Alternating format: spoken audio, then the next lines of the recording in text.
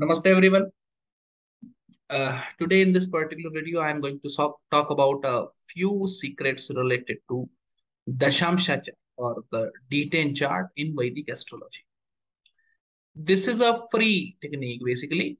I am going to do a webinar on Dashamsa on forthcoming 8th and 9th of uh, this month, that is the coming Monday and Tuesday.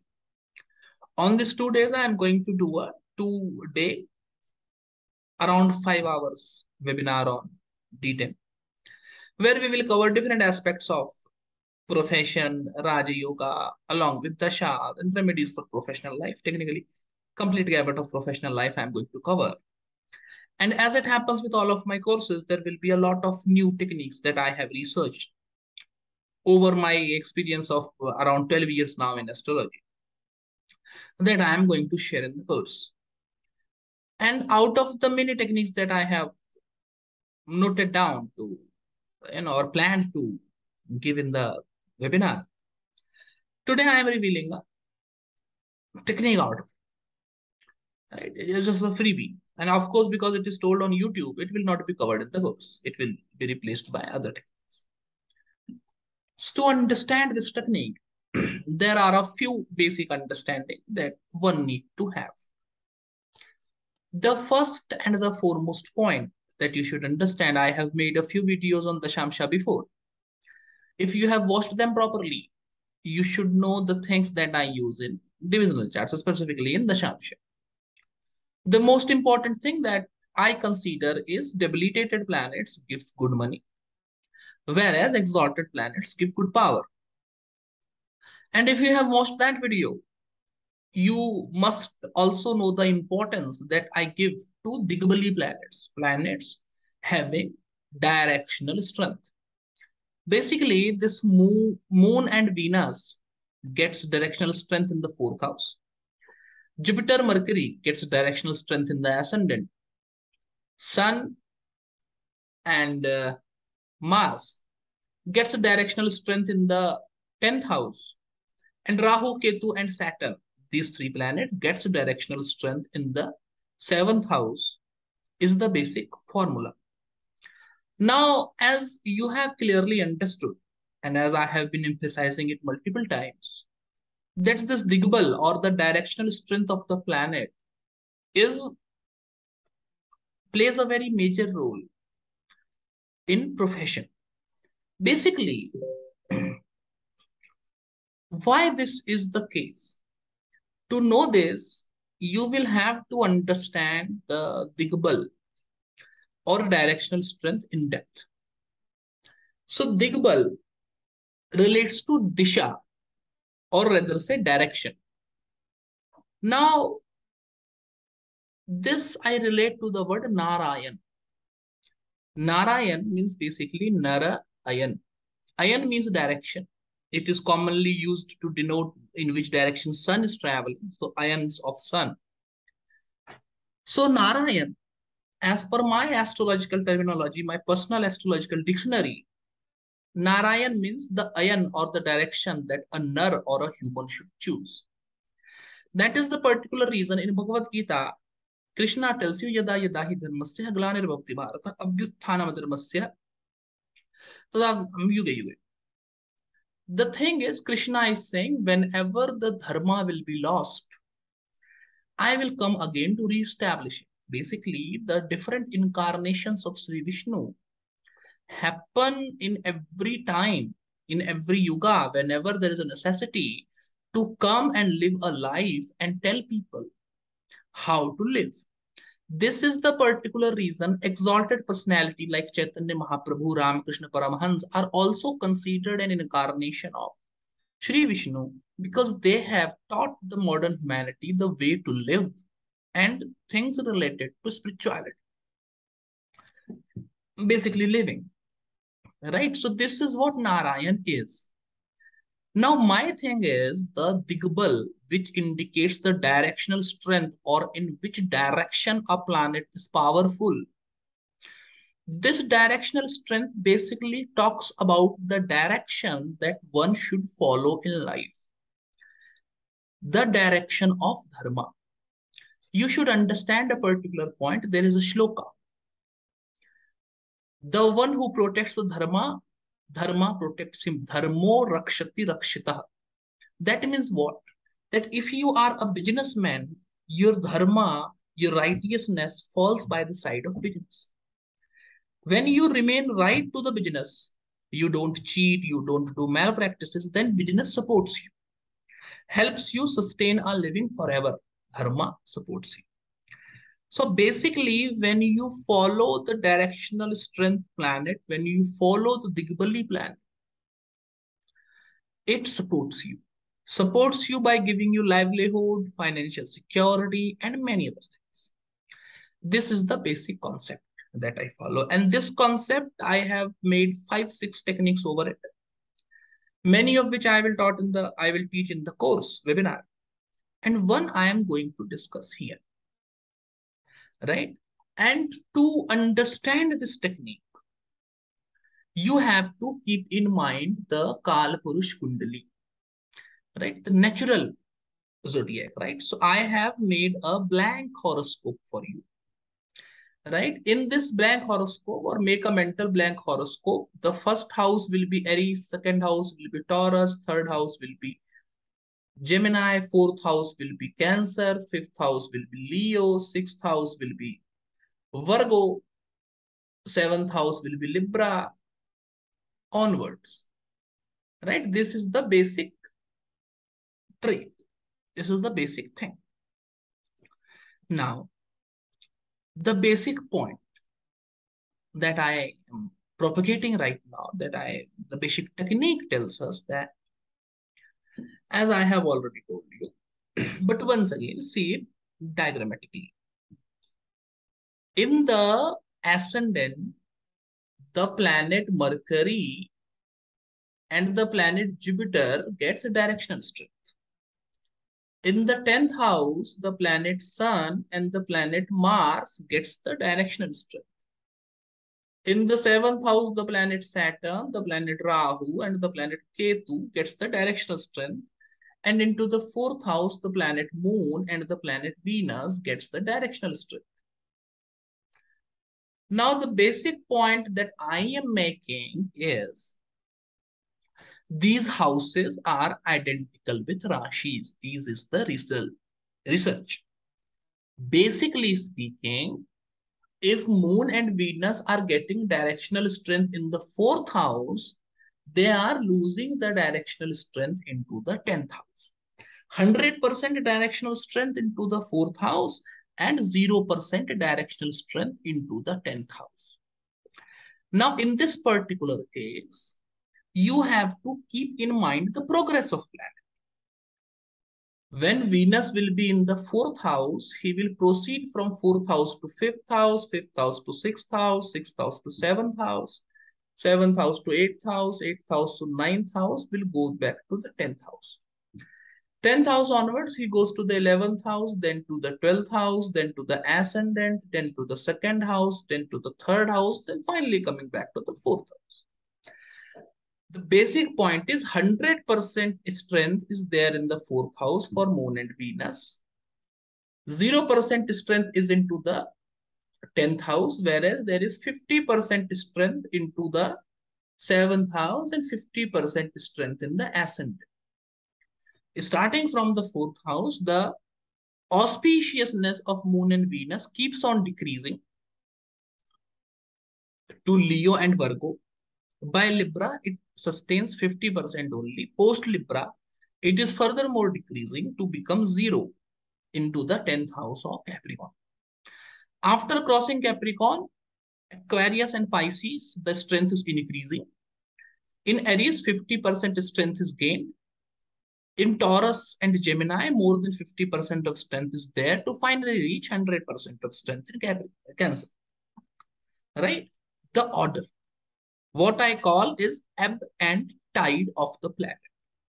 Now, the basic point is these grahas are, these houses are identical with the Rashis falling therein. So the basic point is Moon or Venus in Cancer, right? As directional strength, I relate to profession, all right? So basically speaking, in D10, the Dashamsa chart, the horoscope that needs to be seen for professional life. Moon and Venus in the sign of Cancer are 100% powerful. In the sign of Leo, they are 80% powerful. In the sign of Virgo, they are 60% powerful. Libra, they are 50% powerful. Scorpio, they are 40% powerful. Sagittarius, they are 20% powerful. Capricorn, 0% powerful. Then once again, post Capricorn, the strength is increasing. 20% beneficial in Aquarius, 40% beneficial in Pisces, 50% beneficial in Aries. After that, 80% beneficial in Taurus, 90% beneficial in Gemini, and 100% beneficial in Cancer again.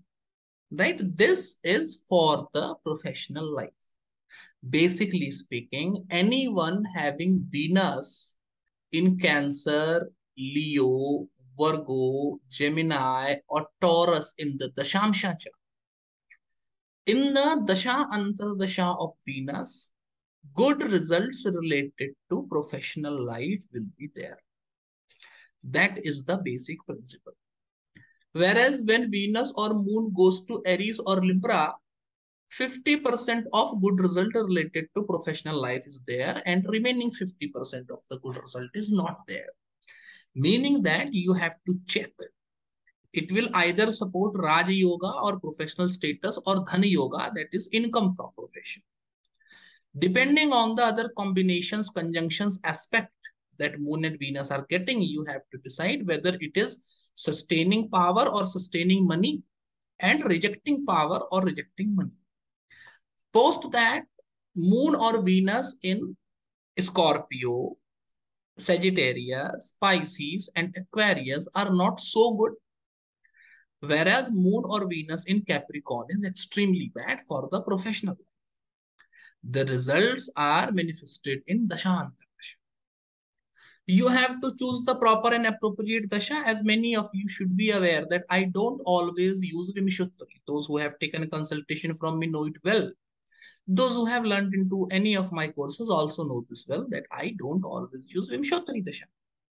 Applying the appropriate Dasha, the results are very astonishing. That is the particular reason I have decided to teach this research in the D10 course, which is almost 5-6 years old. So first I research a technique, test it for 3-4 years, and only I have seen satisfactory result out of it. I out to teach it to my students, being a responsible teacher. I don't follow the approach that I learn something today and start teaching it to my students tomorrow. That I don't do. For an example, if you take the horoscope of Bill Gates, in 1979, Bill Gates was having the best financial period. He went from 10 million to 100 millions. This happened in 1979. This was the Dasha of Sun. Why Sun is giving this particular result? Along with this, we will come to it later on. I still have to explain you about Sun. So we'll come to it later on. Let's talk about Venus, who is the 10th lord of the Rashi chart of Steve Jobs. Now, if you look at the horoscope of Steve Jobs, 10th lord of the Rashi chart, which is Venus, goes to Virgo in D10 chart. This Venus is debilitated. As per my own principle, debilitated planets in D10 chart give good amount of money. That means he is going to earn quite good amount of money into his professional life. And using the technique that I have just taught you, Venus in Virgo should be 70 to 80% powerful. Quite powerful, good result it have to give. As Venus is the 10th lord for Steve Jobs, its placement into the sign Virgo is very good for the professional life of Steve Jobs. Right? That is without any doubt. Right? This should be clearly understood. Why we are considering Venus? Because it is the 10th lord of the horoscope, and it is the 10th house which we see for profession and success. Some people opine that for business, 7th house needs to be seen. That is not true. All type of profession, be it business, NGO, politics, or anything else, should be seen from the 10th house only. Specifically, name, fame, status, success, Raja Yoga. All these things should be primarily seen with the respect to the 10th house. Now, as we have only talked of Venus, and there can be few students who can be, a little bit confused about the application of the principle. So to help them, what I will do, yeah, to help them, what I will do is I will tell it about other planets also. Moon, Venus, we have understood, right? Moon and Venus are good in Taurus, Gemini, Cancer, Leo, and Virgo. Mediocre, 50% good or 50% bad results in Aries and Libra. Whereas bad results into Scorpio, Sagittarius, Aquarius, and Pisces. And almost no good result or very bad result into Capricorn. Coming to the second set of planets, Saturn, Rahu, and Ketu behave good in Libra best. Other than this, in Virgo, in Leo, in Scorpio, in Sagittarius, the result of Saturn, Rahu, and Ketu are good. In Cancer and Capricorn, the result of Saturn, Rahu, and Ketu is mixed. It either gives professional status or good financial condition. And in Gemini, Taurus, Pisces, Aquarius, the result of Saturn, Rahu, and Ketu is not very good. Whereas in the sign of Aries, the result of Saturn and Rahu is worst. For Rahu and Ketu, it is quite applicable. It is very good. But for Saturn, one have to remember that because Aquarius and Capricorn are the own signs of Saturn, owing to this particular reason, the result of Saturn in Aquarius and Capricorn, though it should be either 50% good or 40% good, it would actually be more than that, 80% good around. Because the planets having sthanbal, the planets having positional strength exalted, own Rashi in D10 chart also give good professional status along with supporting Raja Yugas. So keeping that in mind, for Saturn, an exception have to be made for the sign of Capricorn and Aquarius, and for other Rashis, the principle that I have taught you remains valid. Now coming to other planets, for Sun and Mars, Capricorn, they give the best result. Along with this, in Aquarius, Pisces, Sagittarius, and Scorpio, Sun and Mars give good result. In Aries and Libra, the result is 50-50%, either supports Raja Yoga or supports Dhana Yoga. Whereas in the sign of Taurus, Gemini, Cancer, Leo, and Virgo, the result of Sun and Mars is bad. Now, keeping the particular fact in mind that Mars becomes Swarashi and Sun becomes exalted in Aries, their result in Aries is good. And keeping in mind that Sun will become Swarashi, goes to his own sign in Leo, the result of Sun in Leo is also good. For other Rashis, what I have told you stands correct. Now, the basic point is Sun in Capricorn should be in inimical sign. So, will it give bad result? No. As I have clearly told you, exception should only be made for the exaltation sign and own sign. For that particular matter, despite the fact that Sun will be in an inimical sign if it goes to D10, if it goes to Capricorn in D10, still the result will be good only. Right? That is what the research is.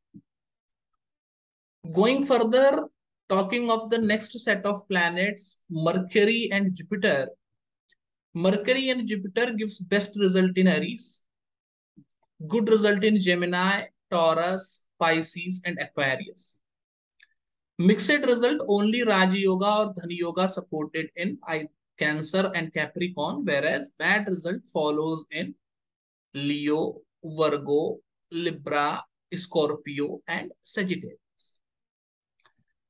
Right? Bad results are there. Exception should be made for Virgo as it is own Rashi and exaltation Rashi of Mercury, and for Sagittarius, which is own Rashi for Jupiter. Other than this, for other Rashi, the principles is works the way as I have told you. One should also keep one thing more in mind, that in Leo, in Libra, in Scorpio, Jupiter and Mercury will give bad result.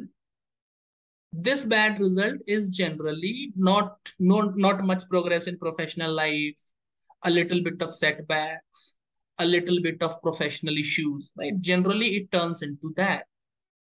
But added to this, if this Mercury or Jupiter is further afflicted by malefics, malefics such as Rahu, Sun, Mars, Saturn, further afflicted by them either by their conjunction or their aspect, the result which is already bad can go even worse, and it can lead to demotion, loss of job, suspension, etc. Right? Keeping this particular thing in mind, one should predict accordingly. Right?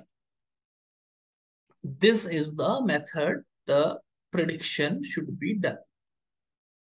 Now, the important point that I was talking in the horoscope of Steve Jobs, it was the Lord of the 10th house, Venus, going into Virgo in the D10 chart is what have given him such a great success.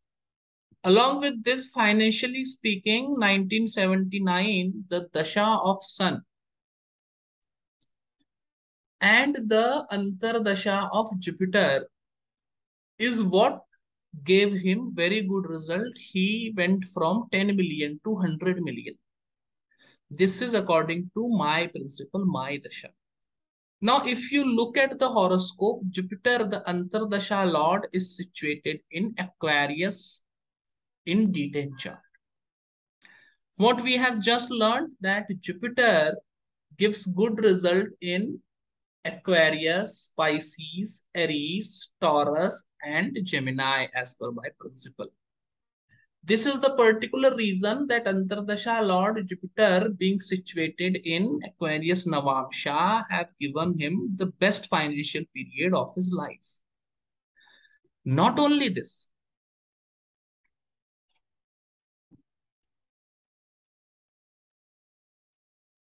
in